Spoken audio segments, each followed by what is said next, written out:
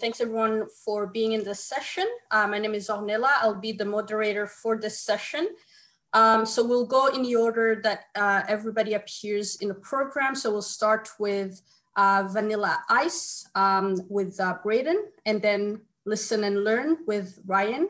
You can be a loose cannon in hockey with Stacy, and finish up with Skidding Backwards with myself and Charlene. So without further ado, in consideration of time, we'll go ahead and start up with Braeden.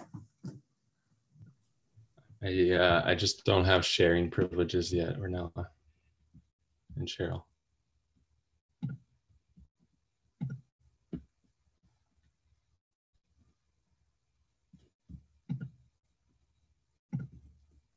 Ornella is currently the host, so she has to give Braeden host privileges.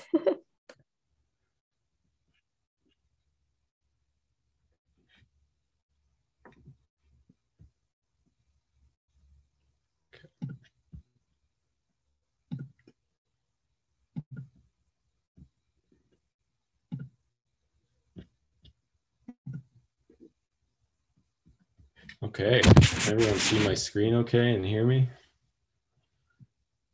Perfect, I see a thumbs up, that's great. All right, we'll go ahead and get started. So first things first, on behalf of Stacy and myself, Stacy, who you'll hear from later, and my co-author on this paper, thank you to the conference organizers for putting together this entire event and this session specifically.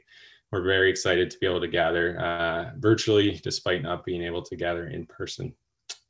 We would like to dedicate this paper to Stacy's friend and colleague, Rod Murray, who passed away in 2010. Rod came up with the title Vanilla Ice, which we are happy to finally put to use as a tribute to Rod's work on hockey, race, and culture today. So I'll be sharing some work with you today that Stacy and I have had on the go for the last, I was trying to count how many years. I think it's almost 5 years, which is pretty crazy to think about. The largest study is a historical case study of media narratives surrounding Gordie Howe. And today we're going to use the results of that study to explore some ideas surrounding race and specifically the policing of Blackness within contemporary hockey culture. So let's go ahead and dive in. Perfect. So we begin by examining the qualities of the ideal hockey player established by Gordie Howe. As I mentioned, through a historical case study, which examined North American media press, we highlight how Howe's combination of controlled violence and humble manliness set the standard for a version of polite and modest hockey masculinity that remains central to hockey culture today. This portrayal involves the portrayal of Howe as a bashful, modest, and respectful player, including constant references to Howe's rural and colonial upbringing, which then culminates in a gentlemanly masculinity where physical violence on the ice is counterbalanced with a shy and soft-spoken nature off the ice. In this 1963 feature piece in Maclean's magazine, Zowski notes that Howe's, quote, most serious sin seems to lie in the wicked number of crossword puzzles he goes through, end quote. In the larger quote I have on the slide, we see these competing narratives of a violent but controlled style of play and a respectful, modest gentleman, or as the title of Zowski's article indicates, Gordie Howe, a hero. Interestingly, Kennedy and Silva's work highlights how violent acts without a perceived sense of control work to decivilize a game which consistently struggles to, quote, police the boundary between acceptable play and barbarism. For Zowski and the media then, Howe becomes this admirable, accessible, and even marketable embodiment of finely balanced manhood within the post-war period in North America. We argue that this idealized manhood creates a contemporary space where criminal acts of violence, retribution, hazing, or bullying serve as tools to protect, maintain, and perpetuate a broader culture of exclusivity and discrimination against those who do not conform to this conservative view of acceptable conduct by playing hockey the right way, which, as we'll see, is also synonymous with the white way. So how do we go about theorizing and exploring this dynamic? Eduardo Bonilla Silva describes new racism as subtle, institutional, and apparently non-racial. He calls attention to a racial ideology and racially based frameworks that have been used to justify and explain the racial status quo in the United States. In particular, he highlights structural, institutional, and ideological frameworks or foundations of racism, and he points to the common cultural frames and representations that shape historical and contemporary understandings of race.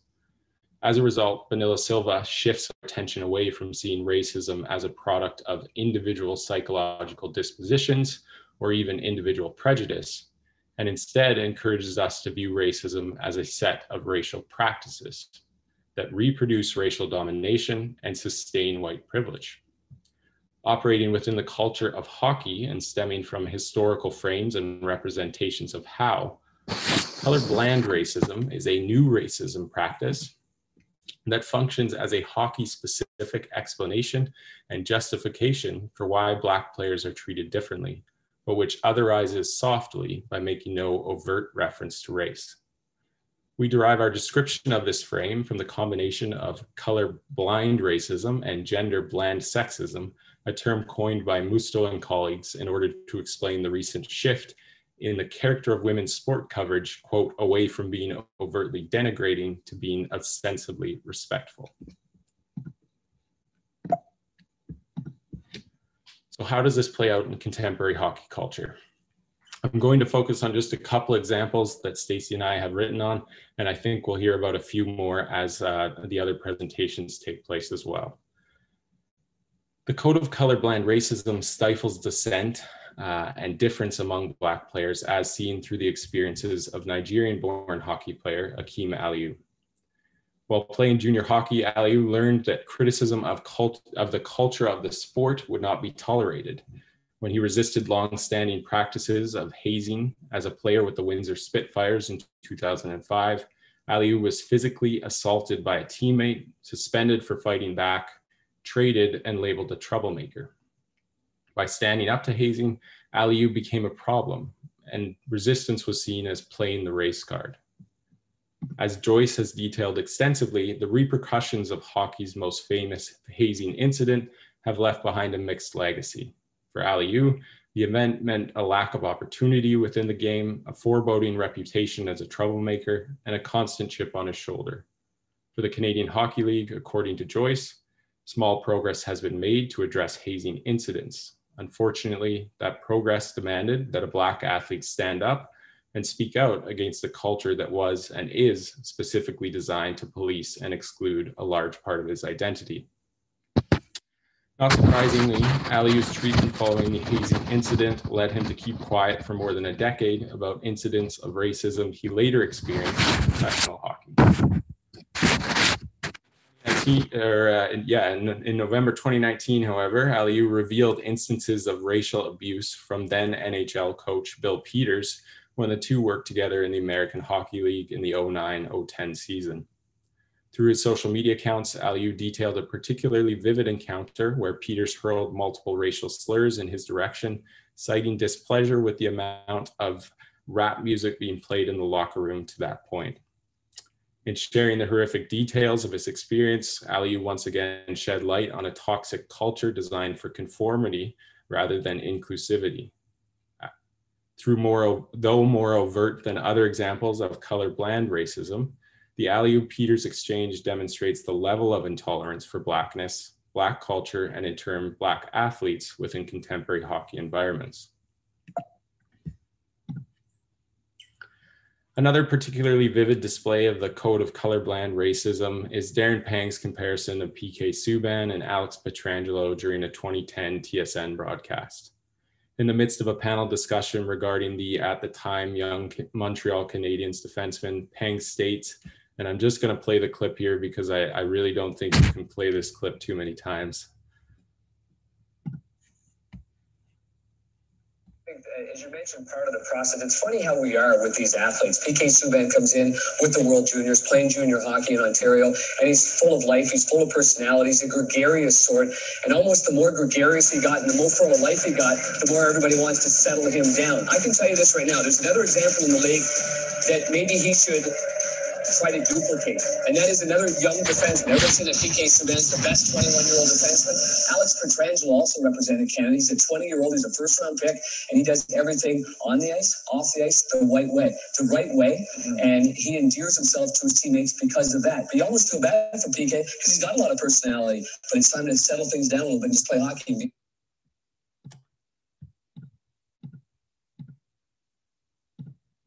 Okay, so our goal here is, of course, not to out Pang as a racist due to this unintentional but extremely telling verbal slip.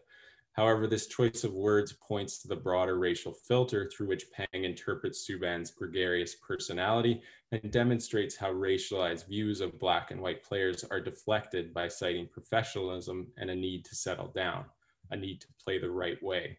This lens, which reflects the precedent set by representations of how, has followed PK around for his entire career. For the sake of time, I think this example stands alone quite well to demonstrate this colorblind discourse. As Gary Wannell observes, quote, examinations of representations of Black sportsmen still tends to suggest that for them, the rules are different, the conventions more strict, and the options more limited. On a whole, hockey culture remains predominantly white, male, and unwelcoming to those who diverge from the expected norms of the sport.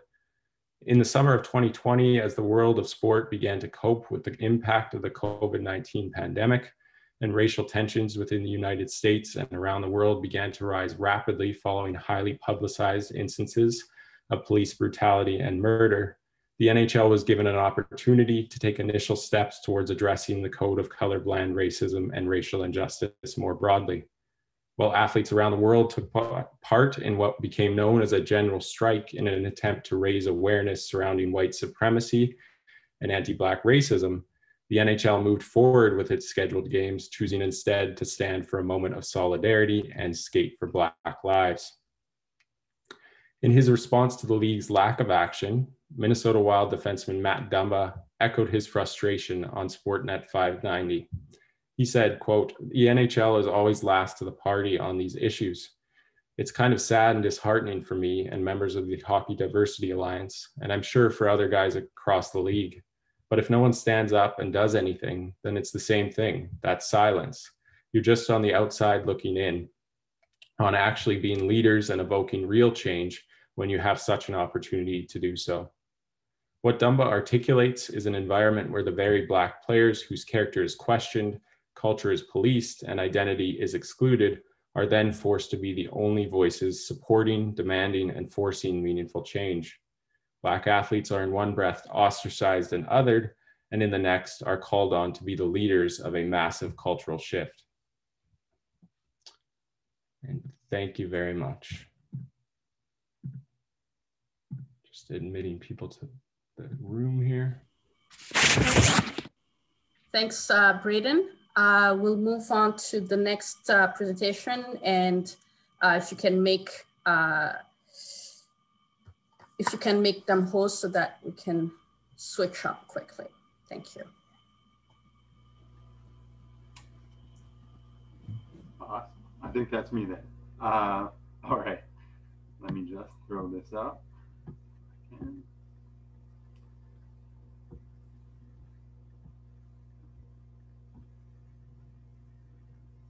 All right.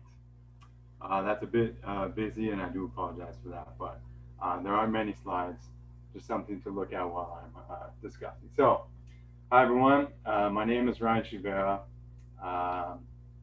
Sorry, admit. Okay, there we go.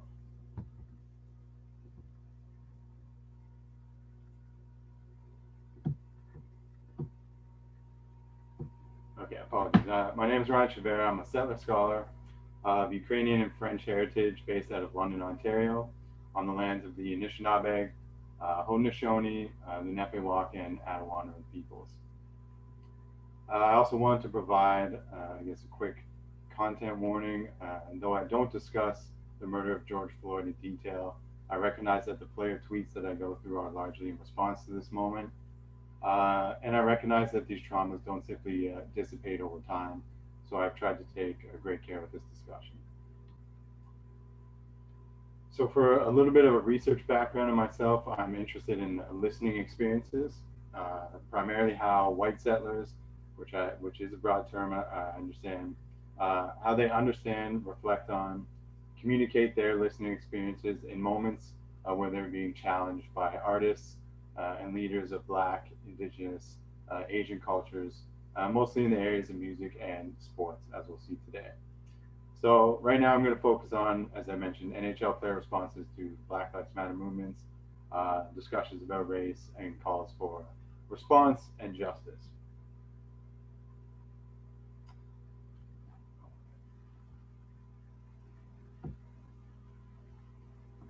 Okay, again, a bit scattered, but just something to look through.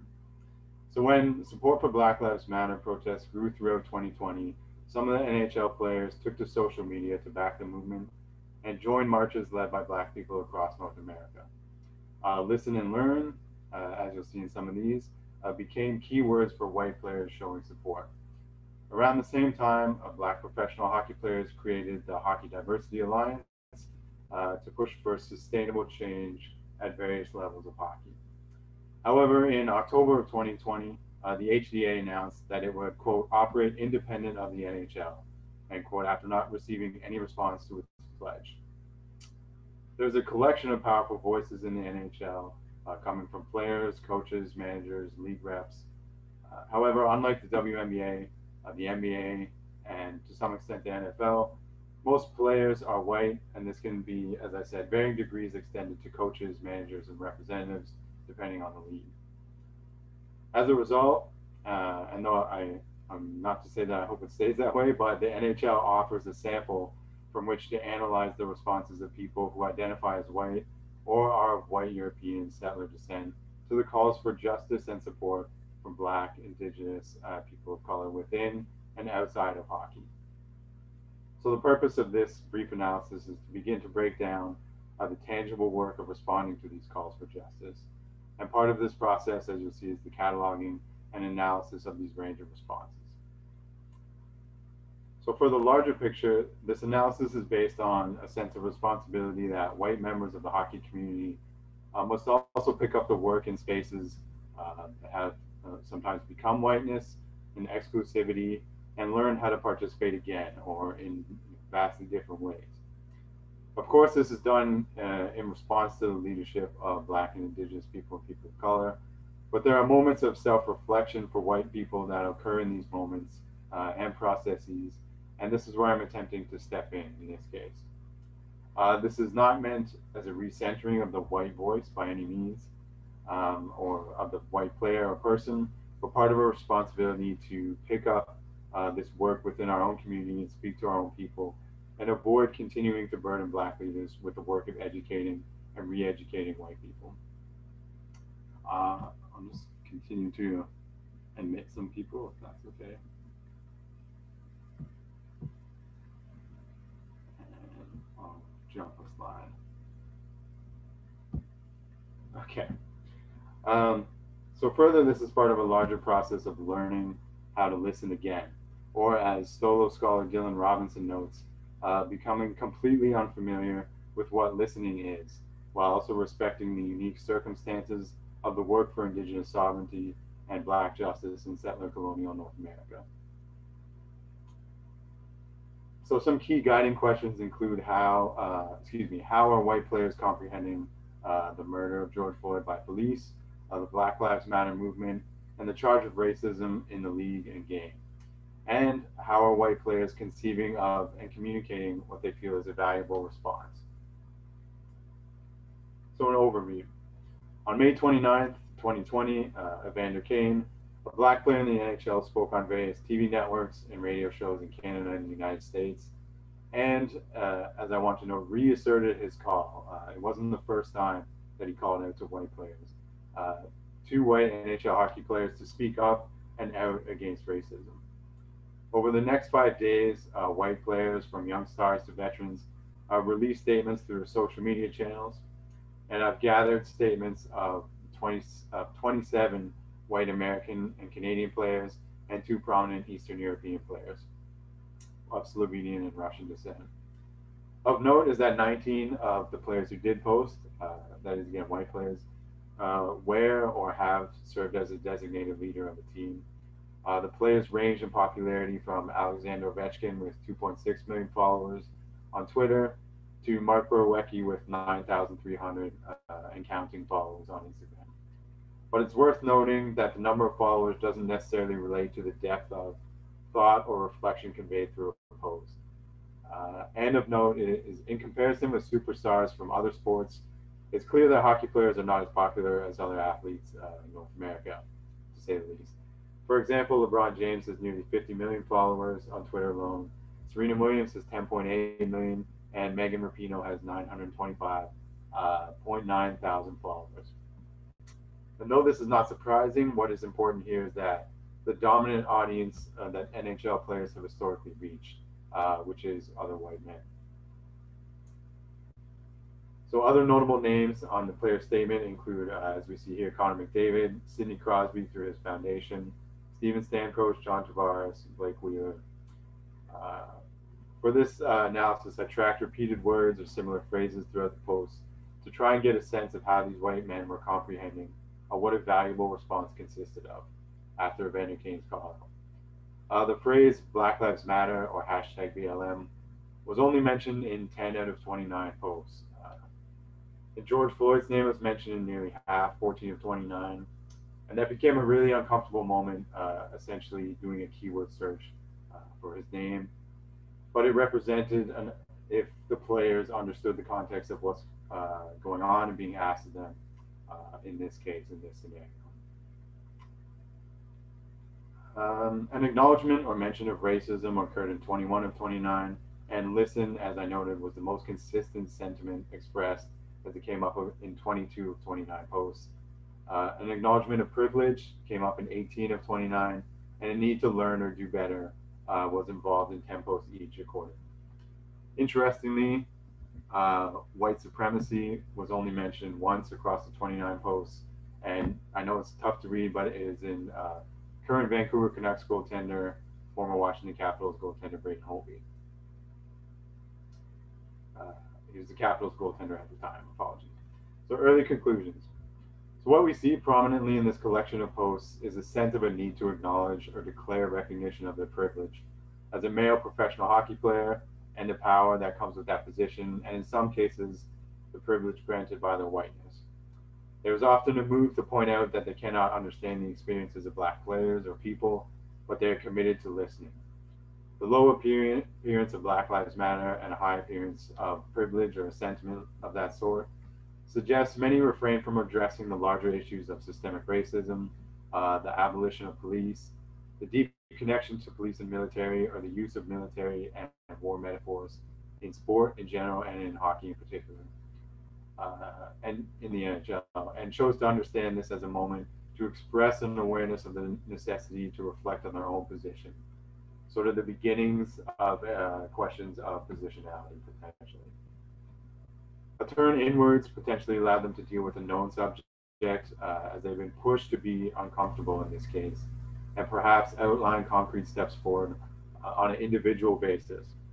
Many mentioned teaching their children about different steps to take and how to listen. So for many, it may have been the first time they've been asked to confront and name their privilege. So this recognition became a main goal, and as I've said, hopefully a first step. Many expressed the need to listen, and the post reflected, a sense of respect, though not always urgency, to answer the call put forth by Evander Kane. What it means to listen or how this listening would be different from listening experiences before this recognition was left unclear in these posts. And whereas, for example, we've seen a hard refusal on the part of the HDA to allow the NHL to benefit from a partnership without shifting their listening experiences and actions. So acknowledging that some of these are early statements from players Part of a potential project moving forward, though of course very difficult, would be to follow up and continue to encourage a kind of self-reflection and have the conversations that can move beyond spaces of pure recognition and a single sort of turning inward, and have the conversations that can move beyond spaces of pure recognition, and move towards a sort of rethinking or recognition of listening and participation. I've discussed something similar in the realm of popular music and how white settlers understand their listening experiences in response to the work of indigenous musicians, such as A Tribe Called Red and Buffy Sainte-Marie, and the possibility of listening moving towards a kind of surrender, potentially materially and psychologically. In any case, as we continue to witness and have important discussions with the leaders of these movements, having discussions with the listeners, in this case, who have a recognizable influence, can also be significant. Thank you.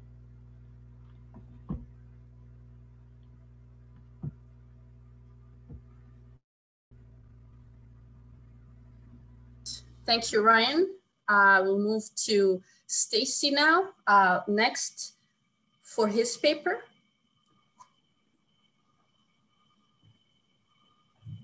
Okay, I don't seem to have screen sharing yet. Maybe you're setting it up. Yeah, Ryan, if you could move the hosting duties to Stacy, that would be great. Thanks.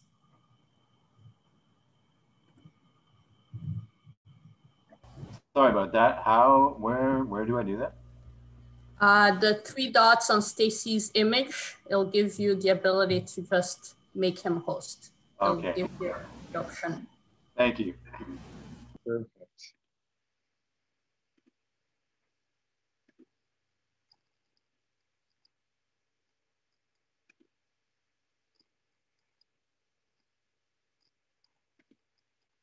Okay, hopefully you can see that first slide. All right. Okay, so this presentation began actually as an undergraduate directed study project completed by Adam McKenzie, who happens to be Braeden's brother, at the University of Alberta Augustana campus in 2015, originally titled The Black Eye of the NHL, Evander, Kane, New Racism, and the Marred Racial Landscape of Canada's Contemporary Game. Evander Kane has been a controversial and complex figure in hockey since making his National Hockey League debut with the Atlanta Thrashers in 2009. Following the move of the Thrashers franchise to Winnipeg in 2011, Kane played 4.5 seasons with the Winnipeg Jets. He was traded to the Buffalo Sabres in 2015 and to the San Jose Sharks in 2018, where he remains after signing a long-term contract. In recent years, Kane has become an outspoken critic of the conformity, intolerance, and racism fostered by hockey culture.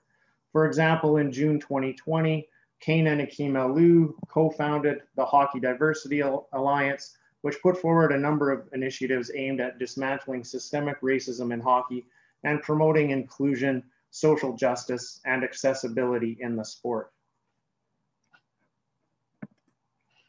There are many aspects of Kane's career that could be of interest to scholars of sport, race, and culture.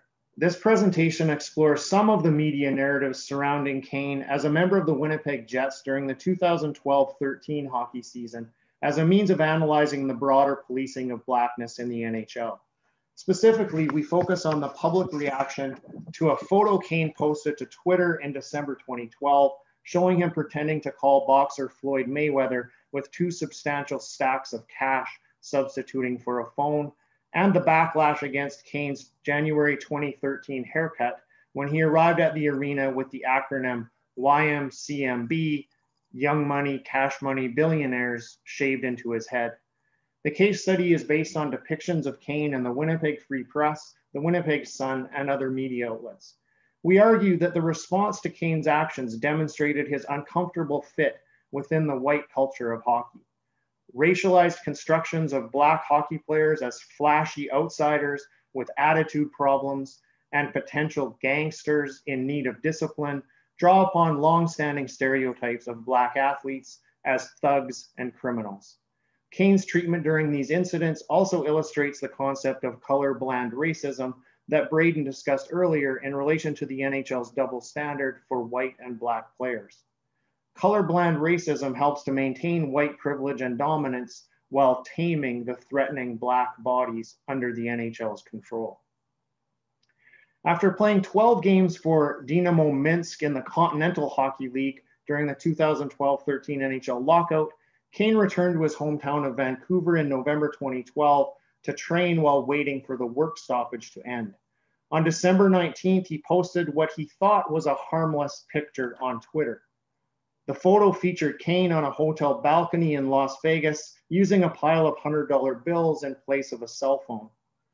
In the words of Harrison Mooney, a writer with Yahoo Sports, the picture was intended as a joke, a reference to a conversation between 50 Cent and Floyd Mayweather that also incorporated phones made of money stacks. But it was a joke that sailed over the heads of the hockey community.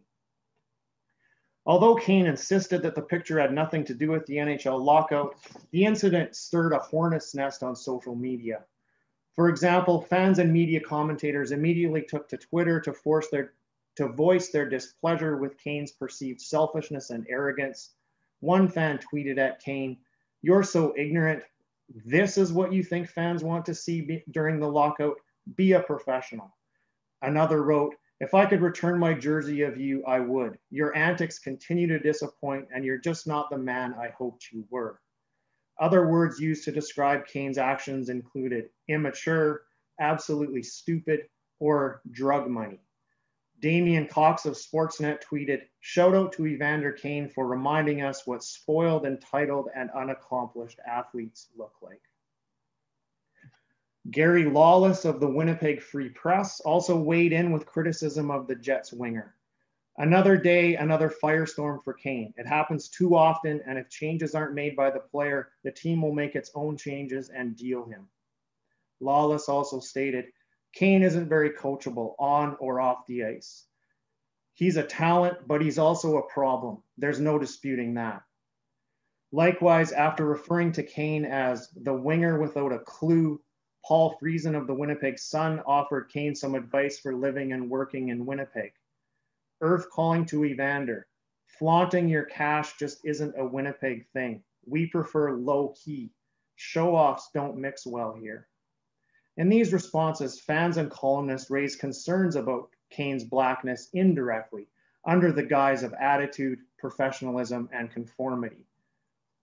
This is an excellent example of the frame of colorblind racism. Harrison Mooney describes the public response to Kane's photo as a misunderstood hip-hop culture moment that illustrates the complex clash between hockey culture and hip-hop culture. Although Mooney argues that this is not a direct conflict of white culture versus black culture per se, he does acknowledge there is, of course, some obvious crossover there. Mooney notes that similar to many football or basketball athletes and hip-hop artists, Kane has a certain swagger that makes traditional hockey fans uncomfortable. Similarly, Joshua Cloak, in his article, Evander Kane and the NHL's Culture of Bullshit, argues that hockey reinforces a classy team-first mentality more than any other major North American sport. At the same time, the NHL is constantly struggling to expand its base, placing Kane in what Cloak calls a metaphoric struggle between the league's desire to draw in more fans on the backs of star personalities and the game's staunch traditionalist element, one that would label Kane's deviation from the prescribed and bland brand of Gretzkyan politeness as an act of treason. Although Cloak does not directly discuss Kane's blackness, we see a racial filter being applied to Kane because of his unique personality and his violation of the standard hockey ideals epitomized by white captains and leaders, going back to Gordie Howe and extending through Jonathan Toews and Sidney Crosby, among others. Although Kane's timing was undoubtedly poor and his sensitivity was lacking, particularly when we consider the jobs and income lost by many non-hockey players due to the NHL lockout, the criticism that he received targeting his character demonstrates the degree of hypersensitivity that frequently surrounds the behavior of Black hockey players. Before the furor around this Twitter incident subsided, Kane again caused controversy off the ice when he arrived at the rink for a practice in late January 2013 with YMCMB, as I mentioned, Young Money, Cash Money, Billionaires shaved into his head. This was a reference to a group of hip hop artists signed to a record label founded by Black rapper Lil Wayne. Young Money was an imprint of Cash Money Records, whose roster of hip hop acts included Drake and Nicki Minaj. Like the Money Phone photo, the haircut literally paraded Kane's blackness around on the back of his head for all to see. Then in early February 2013, the Hockey News released excerpts from an interview with Kane in which he commented on negative perceptions of him in Winnipeg and on social media, stating, "I think a good portion of it is because I'm Black and I'm not afraid to say that." Perhaps the most notable response to this assertion was that of Don Cherry, hockey's self-appointed gatekeeper, who criticized Kane for playing the race card. Cherry admonished, "See, when he says stuff like that, it gets the crowd against him. Of all the places, Winnipeg, an absolutely ridiculous thing to say. And whoever's advising this kid better start advising him. Get him under control. Because to say a thing like that is absolutely asinine as far as I'm concerned." Cherry added, "He's got to stop and grow up, keep his mouth shut and just play hockey." He also explained that even after the Money Phone picture, "I was the one that stuck up for him. I said, look, he's just a kid having fun. He's only 21 years old, but he's got to straighten out a little. You can't be a loose cannon in hockey. You can in football and you can in basketball, but not in hockey." It's no coincidence that Cherry made the explicit choice to bring up both football and basketball and those sports' stronger associations with Blackness when speaking about the need for a Black hockey player to fall in line.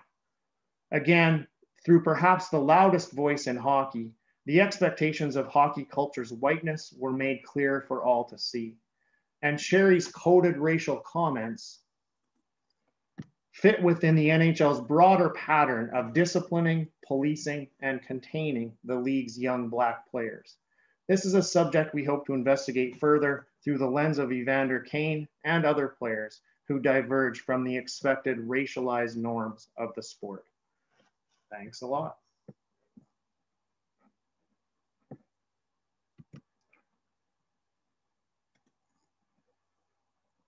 All right, thanks, Stacy.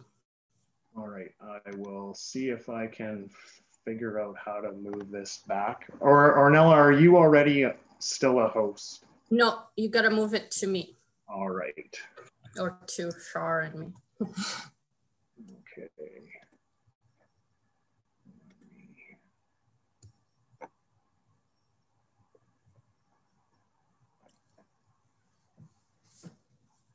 Trying to find you.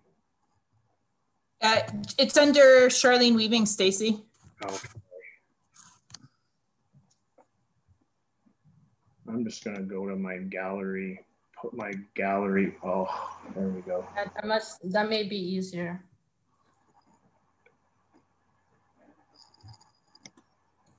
You wouldn't know I've taught 5 or 6 classes on Zoom this week, would you? Okay, there we go. Oh yeah, okay. There we are. That should work. Okay.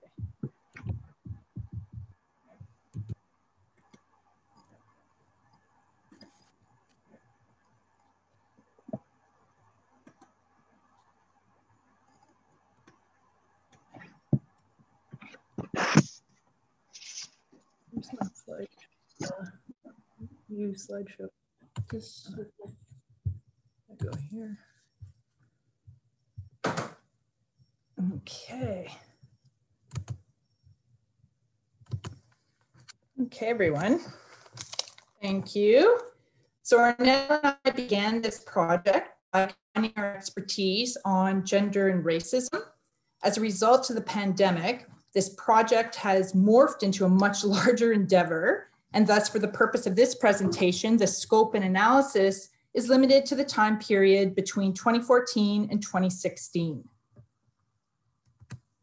Drawing on the work of Lorenz and Murray, Dickerson and Tonietto, we argue that Subban is under constant scrutiny in a sport that has long failed to appreciate racism in culture, and that his outsider status frames his public image.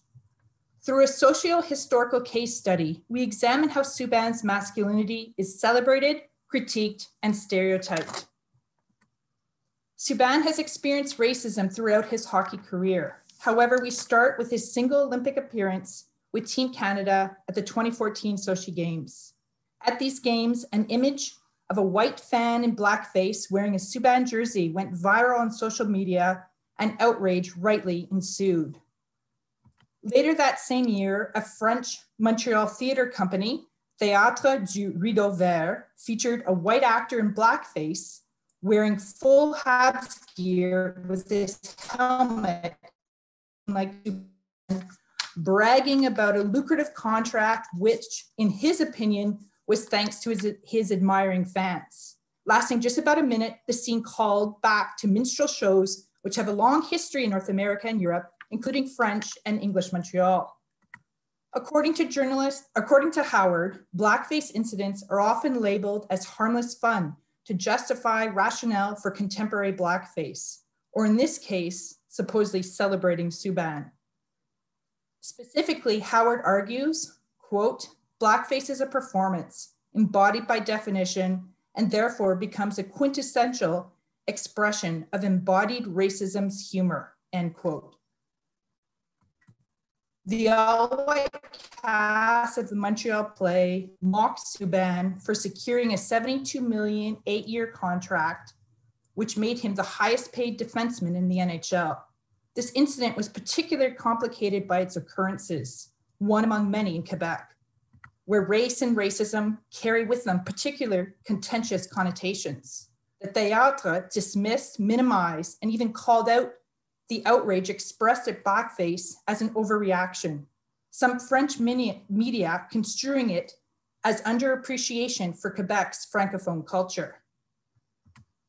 In Game 1 of the 2014 playoff series against Boston, when Subban scored the game winner in double overtime, some fans resorted to throwing water bottles on Subban and lashing out with racist tweets. They called Subban the N-word, and the hashtag N-word was trending following the game. Black hockey players in and out of the NHL have long faced overt racism, often in the form of racial slurs from opponents. And more recent incidents remind us that this is not the preserve of hockey, nor are they absent from the backstage of elite sport. Perceived difference in sporting white spaces disturbs, and negative responses to it often proliferate on social media, where casual racism is largely unregulated. Subban reacted to the tweets by indicating that he would move on and he didn't care what the fans thought. In addition to focusing on the positive, we note here in his response, qualified as classy by one columnist in the Montreal Gazette. Subban also chose to distinguish the online activity from the fandom or even the hockey system, saying, quote, whoever that is, they'll get dealt with, but it's completely separate from this league or the Boston Bruins organization, end quote. He did not speculate on who should be blamed or on the arena incidents and on their connection with the organization. To hockey observers like Montreal Gazette columnist Jack Todd, rink and online incidents were linked, and Subban's response was, quote, too conciliatory. In the face of a climate in which fans booed whenever Subban touched the puck, and Boston columns puzzlingly called Subban, quote, despicably villainous. On the surface, Montreal was believed to be a good fit for Subban, given the lively culture of food, fashion, and fun. However, early on, Subban was critiqued for his spirited sallies or goal celebrations, notably his miming of an archer on one knee. Opponents, teammates, commentators, fans, and other NHLers found his sallies, his fashion, and his demeanor too flashy. Subban is quote unquote out there, failing to perform humility well enough and to conform to a specific white masculine Canadian middle class standard that can be qualified as blandness. For Coyne, these performative white bland identities prevent fans from becoming attached to players, leaving a vacuum which fans have to fill in with their imagination. In Subban's case, we argue that this opens up the opportunity for him to be cast as a disruptor. The literature underscores that negative reactions to Black athletes' so-called exuberance is a clear trend in the predominantly Black National Football League and the National Basketball Association. As Highland discusses about the men in the final of the Olympic 100 meters race, Black masculine athletes often contentious performances to the camera during celebrations or introductions often undermine white expectations of them as not threatening, dehumanized, bland brands, instead presenting their own story on their own terms. According to journalist C. Gillis, even after Subban won the Best Defenseman trophy for the NHL in 2013, the Norris, quote, "The sense lingered that the hockey establishment wanted to put him in his place," end quote.